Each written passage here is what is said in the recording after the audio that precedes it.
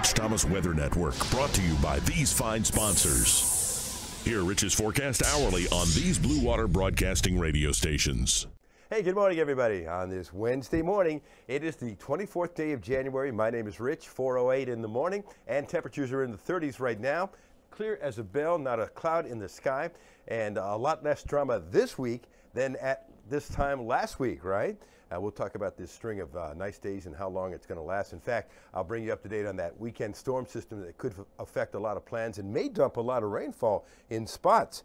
Plus, we'll look ahead at the next 16 days, see if there's any surprises, any Arctic air in our future, and stick around on this video because I'm going to tell you about a great space station flyover tonight. Pretty nice January day today. We are on the cool side of high pressure with northerly winds, but not as windy as it was yesterday. So we'll say cool sunshine with temperatures around 57, which, by the way, is exactly normal for this time of the year. 57, 58, somewhere in there. Mostly sunny skies. Tonight slowed down to about 31. Again, not quite as much wind as yesterday. Northwest at 6 to 12 miles per hour today, diminishing to near zero later on tonight.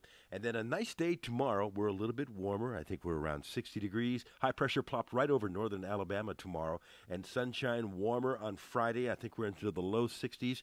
Clouds increasing Friday night. Could be some showers late Friday night. And then, but this is Saturday noon. See how the rain is edging into the state? So we may start dry in the morning and dry maybe midday hours, but then showers increasing later on Saturday afternoon, Saturday night. Could be some soaking rains in some areas, especially across the southern part of the state.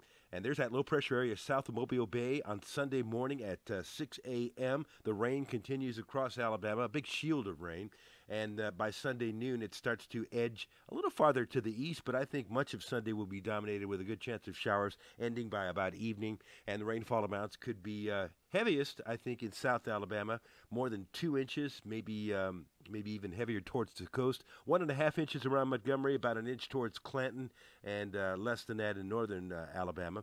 So I've got it as us at 61 Thursday, 62 Friday, and then on Saturday, showers increasing with the rain chances up to 70% by Saturday night, and a 50-50 chance left over on Sunday with a high of 62, and then dry on Monday back behind it. This is the European out 10 days, showing the warmest day over the weekend as we warm towards Friday and Saturday, and then the storm system, the blue bars at the bottom, Saturday night, then a little cooler, then another storm system around February 1st and 2nd.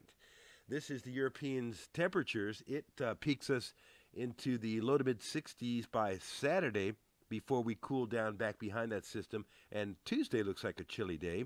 But then as we get looking at the GFS here, really no shocking Arctic air, I don't think. Over the next 16 days, we have a mixture of 50s and 60s, and the Arctic floodgates for now remain closed. They'll come back at us in February. We know that. Spring countdown, 55 days till the vernal equinox on March 21st, equinox that is, and a great space station flyover this evening. I think this is going to be a really bright one.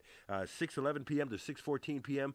From the southwest to the northeast. It's great. Make sure you tell the kids because it's worth your time. I only tell you about the ones that are pretty spectacular, and I think this one is. Well, the last time I made a Wednesday video for you, it was a bit surreal at this hour. The snow was still piling up. I ended up with 3 inches here. Then I published your video. Then that tough commute across town to the station, and even a tougher ride home on complete ice. Just an amazing morning. Hard to realize that everything that has happened since then, the extreme cold, then the warm up, then the heavy rain on Monday. Just hard to wrap my head around this week in weather, and it's something I won't forget.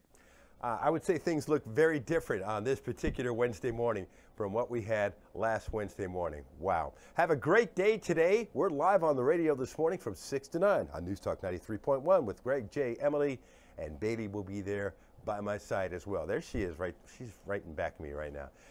And of course, your forecast when you're out and about anywhere, anytime you want it, across the dial on 8 radio stations. The Blue Water family of stations twice an hour, and another video for you first thing tomorrow morning. You can count on it. Take it to the bank. Have a good one. I'll see you later. Rich Thomas Weather.